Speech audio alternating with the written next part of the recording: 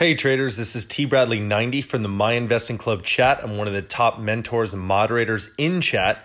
As a special gift to our viewers on YouTube, we have created a free 2-hour course to help teach you how to start a consistently profitable trading business and identify high-paying setups in just 30 days. There will be limited seating every week, so register for the course and reserve your spot now using the link in the description. As a special bonus, for everyone that watches the entire video, we will give you the link to a free 10-hour additional mini course that has never been released to the public. Register now before all slots completely fill up. This week, we have a very special video for you guys as one of our consistently profitable members wanted to give back to the community by creating a free options course for our members. And while this is just a preview of the full-length video, if you want to watch the full length or any of our exclusive content, then become a member of MIC. Hello, this is John, AK Wildlife in MIC Chat, back for episode number 3 of Option Basics. Just a quick review of what we discussed in the first 2 episodes. We talked about what options are and how are they used, predominantly for insurance purposes on stocks positions. Some people use as speculation, so they buy or sell puts or calls, generate income on positions that they have, and also stock acquisition. We talked about the 2 types of options, calls and puts. We discussed option strings, which is an example you see right here for the S&P 500, ticker is SPY. So there's an option string.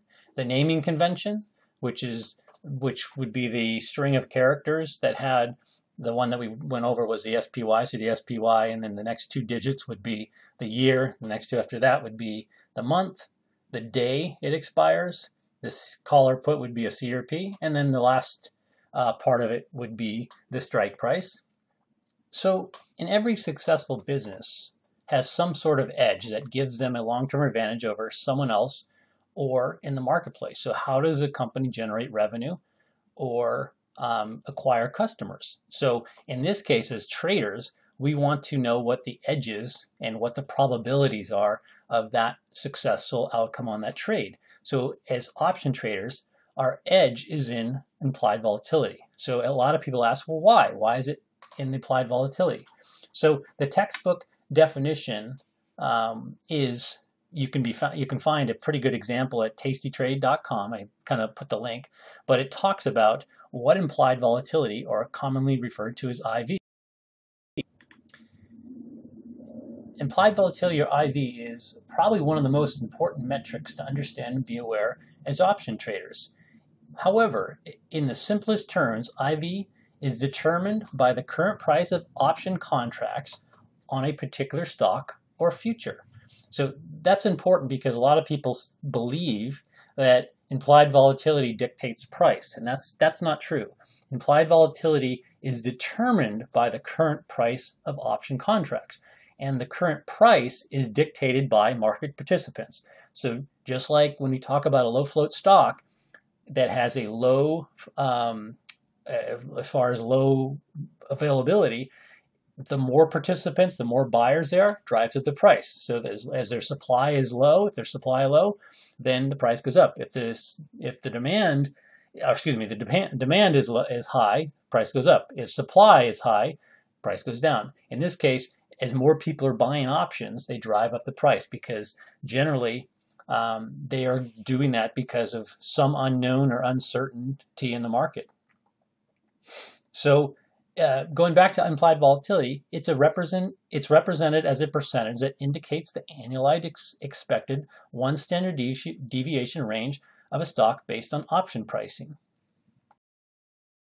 And we'll talk what standard deviation is down below, but let's continue with an example. So if we have an IV of 25 on a $200 stock, it represents that 1 standard deviation range of $50. And here's the calculation: 0.25 times 200 equals $50, which would be the expectation over that year. So in the example of this $200, the stock and the stock of IV of 25 would mean that there is an implied 68% probability that the stock would settle or trade between 150 and 250 over the next year.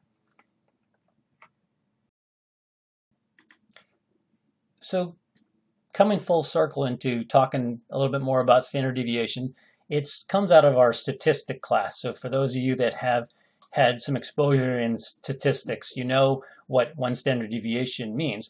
But essentially, all we're talking about is that 68.2% of the time, it is one standard deviation. The outcomes, or whatever the outcomes would be, would fall in that range. So when talking about IV, one standard deviation essentially means that there's approximately a 68% chance or probability that the stock will settle within that range of prices as determined by option pricing. In this case, that's the range that we gave right here. So it is a 68% chance that this $200 stock will trade between $150 and $250 sometime in the next year. Hey traders, this is Tosh. I go by TBradley90 in the My Investing Club chat. Just wanted to reach out and say if you have any questions about MIC, joining MIC, maybe you're a member already, you have 3 ways to contact myself personally and through MIC. You can hit our social media, you can hit me through PMs in chat, or you can contact us through my email at tosh@myinvestingclub.com. That's TOSH at myinvestingclub.com. I will get back to you in a timely manner, and I'm saying this because I'm here to help, and I don't want anybody to be afraid to reach out and ask any question that they have. We are here for you guys. All right, see you guys.